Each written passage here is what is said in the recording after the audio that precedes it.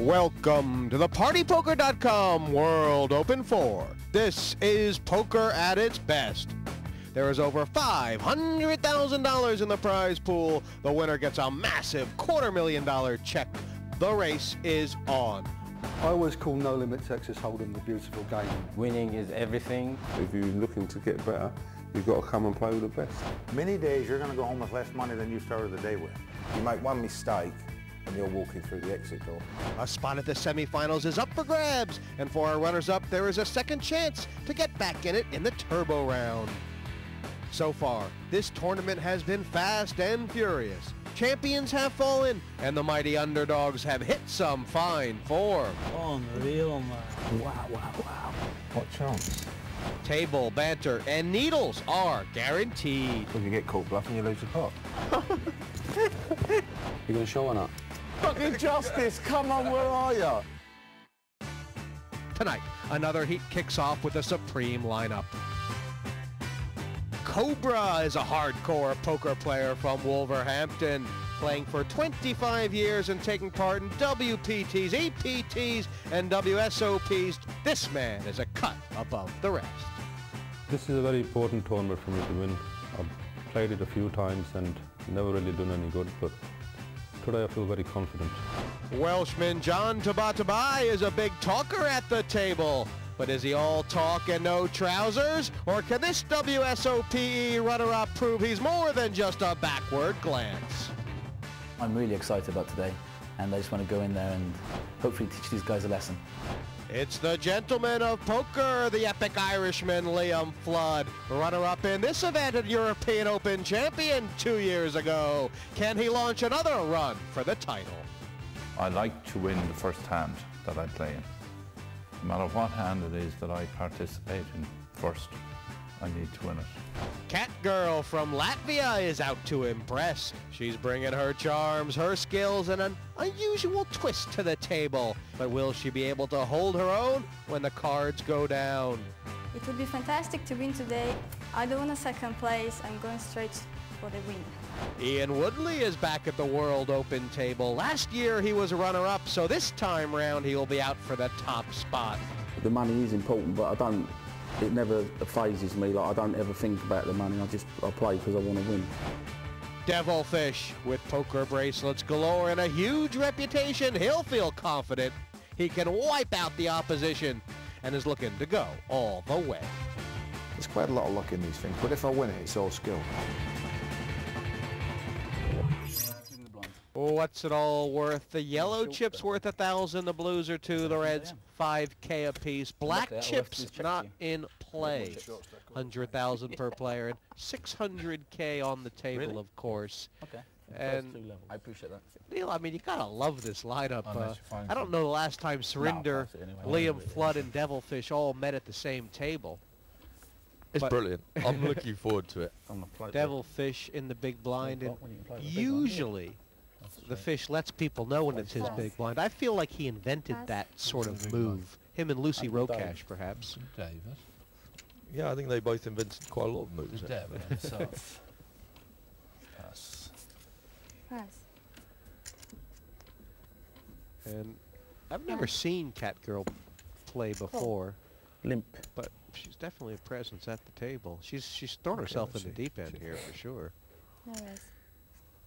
Yeah, she certainly picked a hard heat, and Probably should have raised. it's interesting. I wonder whether Lucy Rocash would approve of Cat Girl's appearance on tonight's program.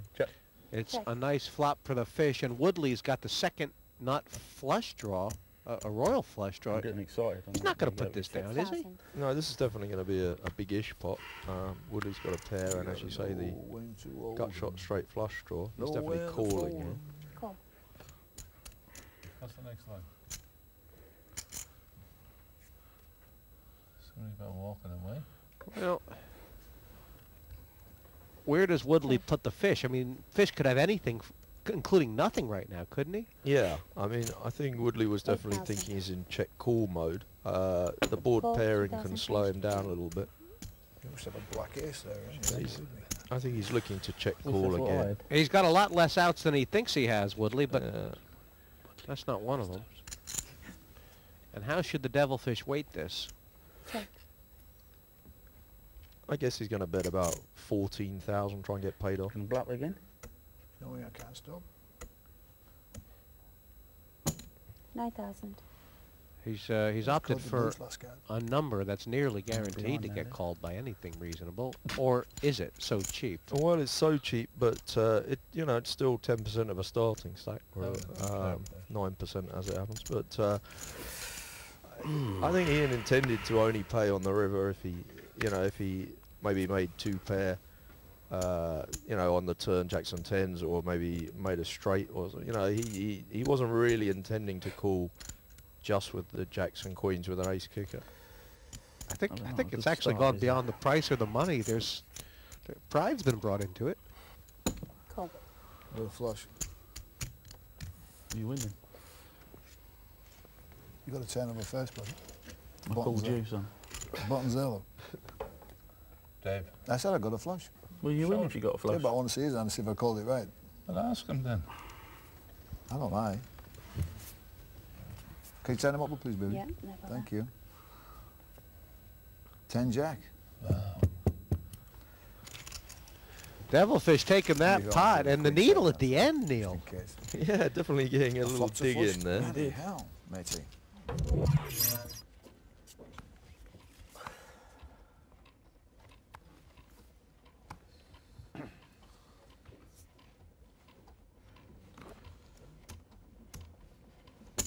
Raised to 7,000 total. And that feels loose.